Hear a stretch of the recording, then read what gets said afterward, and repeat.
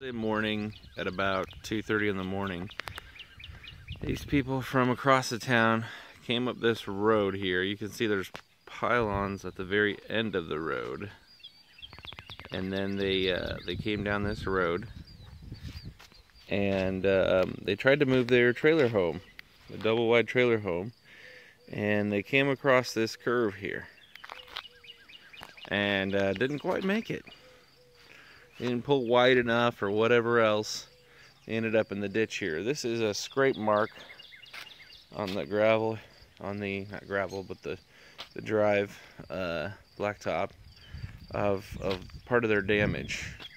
And this is the double wide. I keep wanting to tilt my camera to get an accurate picture of it, but that's about a level picture of it.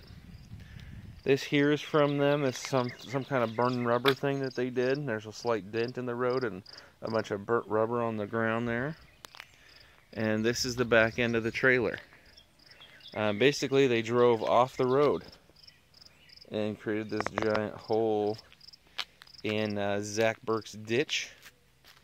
And that's where the tires are sitting now. It's been here for a little over 24 hours. Right now, it's about Thursday. I think it's about 8 o'clock in the morning right now.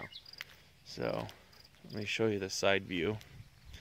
To me, the most dangerous part of this, which is why I wanted to help last night, there's a gash in the trailer, is that if you were to come down this road like people normally do, and you'd hit this curve, you would not see that trailer until the very last second.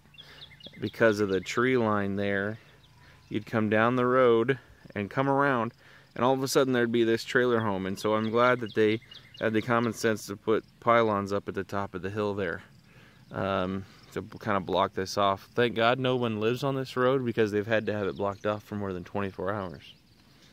And this is the underside view of it down here. See if we can get an image of what it looks like down there a little bit. That's a little better, but you can see it's just kind of stuck down in there.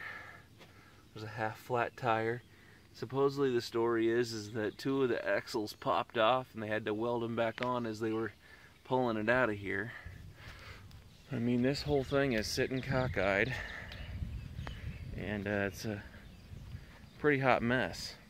We've got a bucket truck up here that they tried to move it with originally, and when it got stuck, they broke the drive shaft and broke the yoke on the back axle of the bucket truck, trying to pull it out of there.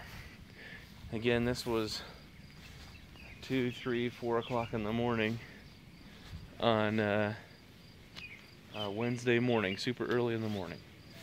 So here's the damage here. And they had a 4-wheel drive pickup truck trying to pull this giant bucket truck out, and they had a Jeep sitting tandem trying to pull it out too.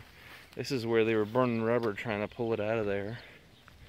There's another hole in the driveway, and then they had a tractor trying to pull that out too. So they had the tractor, this 4x4 truck, and this bucket truck trying to pull that mess out of there, with a Jeep sitting next to the 4x4 trying to pull tandem.